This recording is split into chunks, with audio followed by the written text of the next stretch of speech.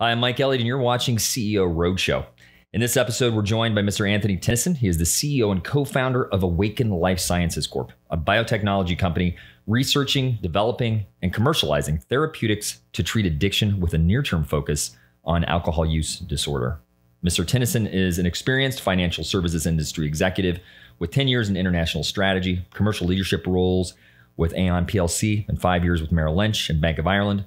Anthony holds an MBA in strategy and finance and a master's in science and technology, both from UCD, Ireland's top ranked business school. I'm sorry. The stock trades under in Canada under AWKN, here in the US on the OTCQB under AWKNF, and also in the FTSE under Awakn. Right? Is it under 954? Okay. Anyway, good morning, Anthony, and welcome to the show. Hey, Mike, how are you? Good to talk to you. Good to talk to you. Good to talk to your audience today. Yeah, our main listing is on the NEO exchange in Canada. Secondary listing is on the OTCQB in the US. And yeah, the Frankfurt listing, it's tertiary. It's not a key one for us.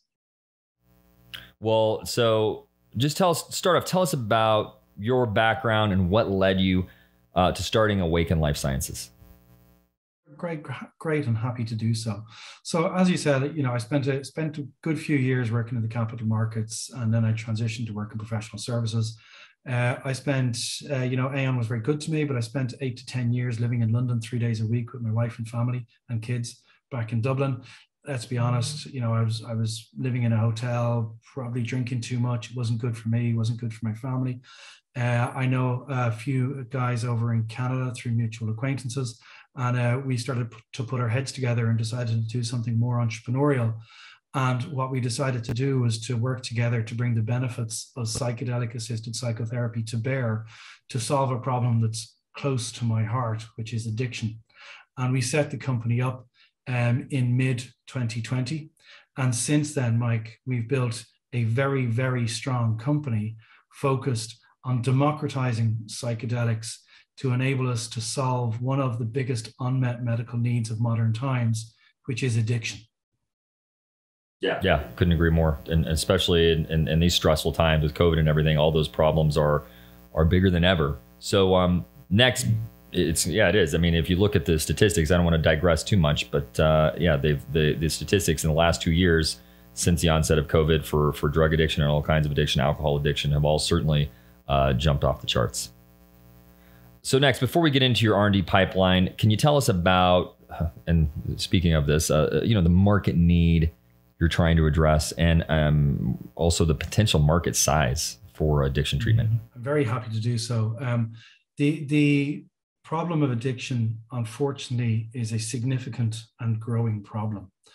20% of the planet, Mike, suffer with a substance addiction, and hundreds of millions of more people suffer with behavioral addictions.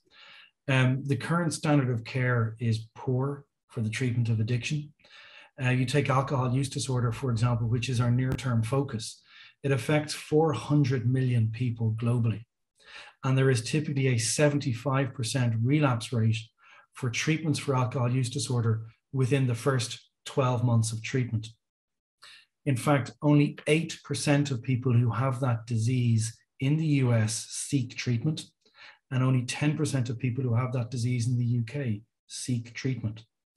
And so despite alcohol use disorder in specifically and addiction generally affecting so many people, and the current standard of care being as poor as it currently is, the marketplace is significant. It's underperforming, which is key for us, but it's significant, which is key for investors.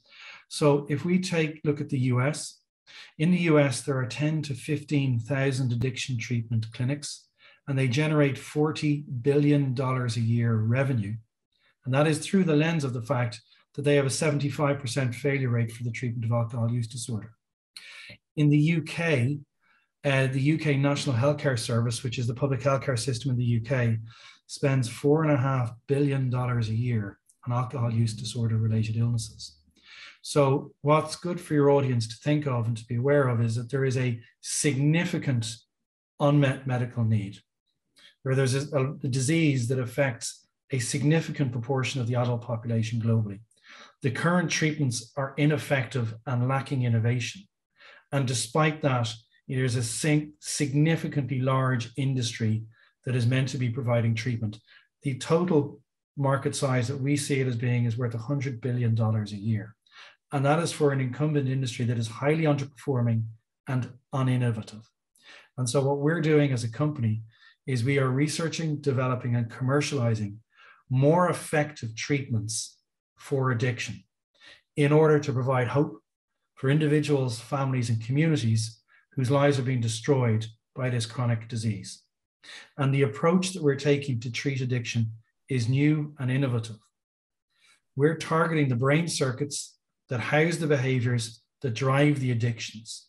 And you could view that as being the third evolution in treating addiction. So evolution one, Mike, is talk-based therapy. That's the AA. It's admirable, but it doesn't work. It's got a 90% relapse rate. Evolution two is drugs and therapy used in sequence. So drugs to sort of block the uptake. So you could take Vivitrol as being an example of that, used to increase the probability of success for detox, has some nasty side effects, and essentially it stops alcohol having an effect in the brain. And that then sets you up to get through detox before you engage in your 12 steps program. It works, but it doesn't work for all people. We're the third evolution.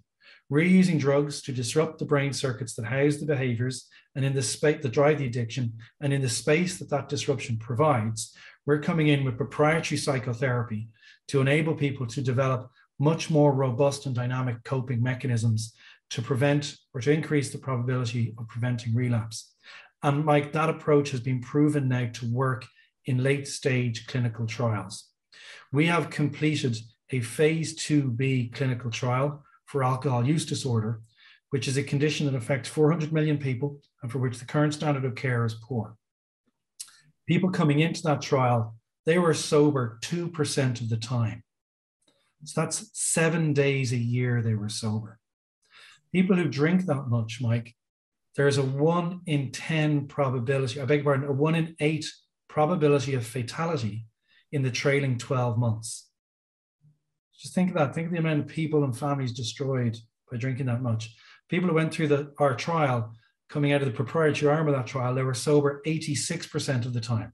So sober 320 days a year. So 7 days a year to 320 days a year, fed through to a statistically significant improvement in liver function and reduced the probability of fatality from 1 in 8 to 1 in 80. And so now what we are doing is we are developing and have developed and are making available more effective treatment options for people suffering from this chronic disease. And so that's really what drives us every single day. There is a significant market opportunity, which is unfortunately growing, valued at $100 billion. It's an industry that is large and underperforming. And what we're going to do is we're going to disrupt that industry to enable us to deliver more effective therapeutics to families, individuals, and communities suffering with this disease. And we have proven efficacy from a phase 2B trial using proprietary ketamine-assisted therapy to treat alcohol use disorder. And we're now bringing that forward into phase 3 to enable us to provide hope for those individuals, families, and communities for whom current treatments are just not working. Wow, that is amazing. From 7 days to 282 days, or that from 7% to 86% sober. That's that alone is phenomenal. 10% to 86% abstinence. Yeah, that's incredible. Well, now let's get into some of your current R&D pipeline. What types of treatments are you offering now, and are you working on? Happy to do so. So we do two things in the company, Mike. We do R&D and we do commercialization. And that sets us apart from an awful lot of companies in the biotech space in the fact that we are a revenue generating biotech company, and we're revenue generating in just our second financial year. So if we look at what we do in the R&D side, we've got 4 R&D programs: ketamine for alcohol use disorder, ketamine for behavioral addictions, MDMA for alcohol use disorder, and our own NCE R&D program. We have a completed phase 2B program with efficacy proven that is 3 times better than the current standard of care for alcohol use disorder, which affects those 400 million people.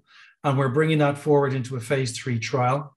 We're partnering with the National Healthcare Service in the UK and the University of Exeter to de-risk that phase 3 trial. We've actually we've applied for a grant from the UK state to cover 2/3 of the cost for that phase 3 trial. And we're hoping to make some announcements on that in the coming weeks. Ketamine for behavioral addictions. We have completed the first studies of their kind to develop a drug-based treatment for these behavioral addictions, which we're able to do because we're focused on disrupting the brain circuits that house the behaviors that drive the addiction, which works across both substance and behavioral addictions. And very uniquely, we filed global patents. If successful, will mean we'll be the only company in the world able to commercialize ketamine, its metabolites and its derivatives in the context of treating a range of behavioral addictions that affect 800 million people or more, and for which there is currently no pharmacological-based treatments. We've in-licensed a successful phase 2A trial for MDMA for alcohol use disorder, which proved that MDMA was safe and well tolerated by the patient cohort. We have a phase 2B planned, and we will be initiating that next year in 2023. And we like how ketamine and MDMA work in the context of treating addiction and how they complement psychotherapy. So what we do is we use these compounds to make psychotherapy more effective. We like how ketamine works, we like how MDMA works, but like I said, we've got commercialization activity. And what we're learning in the commercialization activity is some of these traditional psychedelics, like MDMA, like psilocybin, and like LSD, will be hard to commercialize at scale because they take so long to work in the clinic.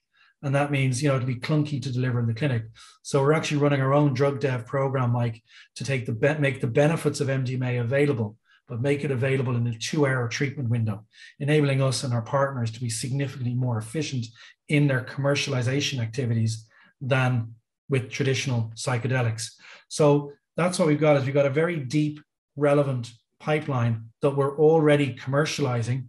But because we've got that deep pipeline, it de-risks Awakn as an investment proposition for investors, because we're not just a one-trick pony.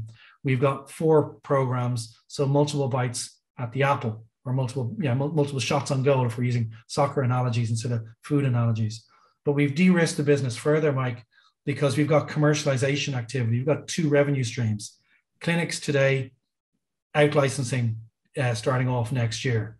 So multiple R&D programs with IP moats around each one of the programs, and then de-risking it further because we're actually commercializing our IP already today in clinics that we own and operate in the EU.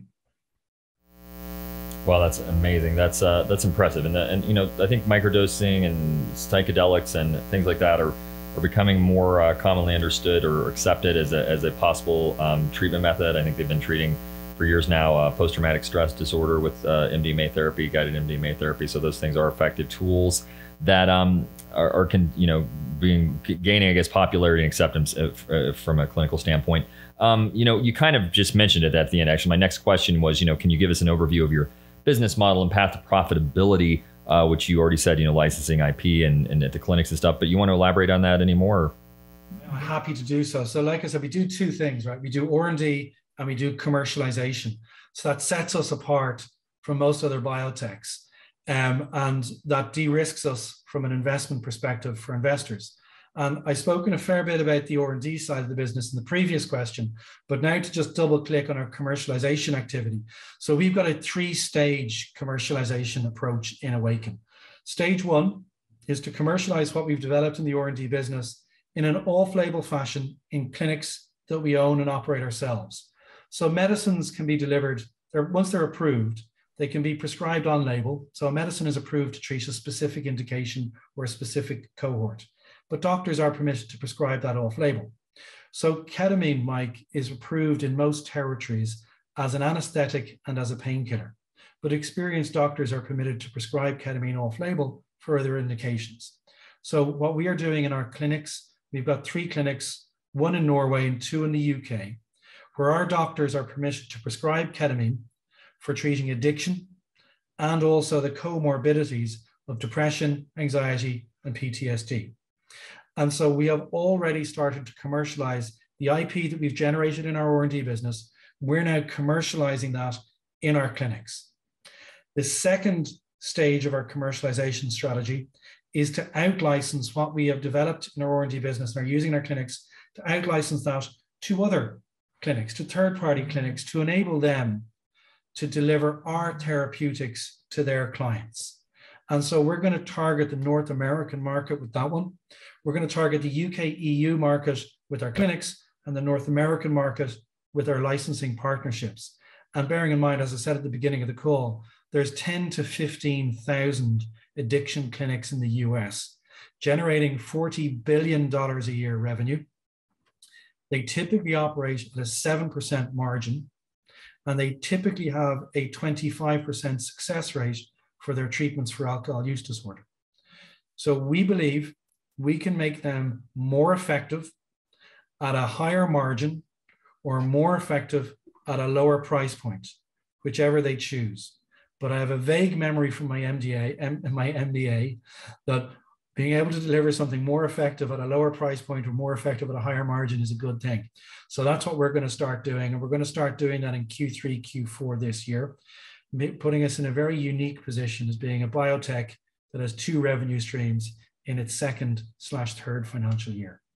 And then we're also going to pursue our R&D program, seeking to secure marketing authorization and regulatory approval, UK and US, for our therapeutics. And when that happens, we'll commercialize those through a very traditional prescription biopharma model. So our commercialization activity, stage 1, clinics, stage 2, licensing partnerships, stage 3, traditional biopharma commercialization. And things are going well on that front.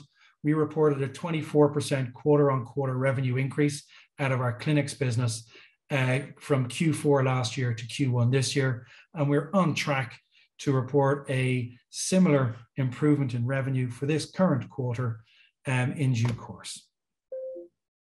Incredible. All right, great. Well, solid business model, solid market opportunity, and it looks like you've assembled an impressive team at Awakn. Can you tell us more about them? Indeed, we are very lucky with the caliber of the team that I've managed to build. I've built a team for tomorrow, but who is successfully executing today. And we have industry leaders across the board and the management and the advisory team. If you look at our board, we've got the former Global Chief Commercial Officer from Gilead, Paul Carter, on our board. He brought 3 of the world's top 10 revenue generating drugs to market. A very interesting thing that he keeps reminding me is that when he was in Gilead, 400 million people globally suffered with Hep C. It's the same number of people that are affected by alcohol use disorder. And the cure that Gilead developed for Hep C catapulted them from single billions to 90 billion market cap. So he's critical to us for the biotech side of the business. We've also got a guy called Steve Page on the board. He's the former CEO of the Priory, which is the UK version of the Betty Ford. So critical to us for the clinic side of the business. And very importantly, on the investment side, we've just appointed a guy called Dennis Purcell as a strategic advisor to me on the board. And Dennis is one of the top 100 regarded individuals in the biotechnology investment industry. And he did, amongst other things, back in his early career, he was part of Chase HQ, which was a Humberger and Quitch Chase Bank before it was acquired by JP Morgan. So a very well-connected biotech guy. And then on the management team, we're very lucky to have some industry leaders in Professor David Nutt, who is the global authority on the use of psychedelics to treat addiction, and Professor Celia Morgan, who led that phase 2B ketamine trial and is actually driving all of our ketamine research. So an incredibly strong team. And I think then from your audience perspectives on the advisory board, we've got someone called Professor Barbara Mason, who is a director of the Scripps Institute in the US. And she's one of the most highly regarded US researchers at a federal level in the area of alcohol and addiction research. So she really is a heavy hitter at the federal level in the US from an R&D perspective for alcohol use disorder. So a very strong team that we're lucky to have, who are really built for tomorrow, but executing for today. Well, all right, Anthony, that's all the questions I had for today. Is there anything else you'd like investors to know about Awakn Life Sciences before we close? Indeed, there's a couple of things. Really, it focuses on the near-term catalysts that we have coming down the track over the next 6 to 12 months.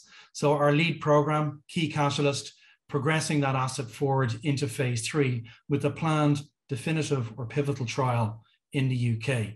Key catalysts, the winning of a grant from the UK state to fund 2/3 of that trial, which we should get during early to mid Q3. and initiating that trial late Q4, early Q1 next year. Second key catalyst for your audience to think about is our planned uplisting of our OTCQB listing up onto the NASDAQ at some stage in 2023. And the third thing for your audience to think about, or catalyst for your audience to be thinking about, is the development of our second revenue channel as we out-license and successfully win clients in our out-licensing proposition into the North American economy, which is a significant opportunity for us. Other than that, I'd just like to thank you for your time, Mike, and thank your audience for their time as well. And to say I'm happy to answer any questions that they may have. If they just want to drop me an email, it's Anthony@AWKNLifeSciences.com. Well, thanks again, Anthony, for your time. It was a pleasure meeting you and having you on the show. We look forward to catching up with you again. For our listeners, we're also going to be doing some live webinars coming up soon. We haven't announced the dates, but that'll be announced on CEORoadshow.com. And we look forward to starting our coverage on this exciting new biotech company, Awakn Life Sciences. So, Anthony, until next time, take care and stay safe. Thanks, Mike. All right, everyone. You've been watching CEO Roadshow. We've been talking again to Mr. Anthony Tennyson. He's CEO of Awakn Life Sciences. To learn more about them, please visit their website at Awakn. That's AWKN Lifesciences.com. Thanks again for watching CEO Roadshow.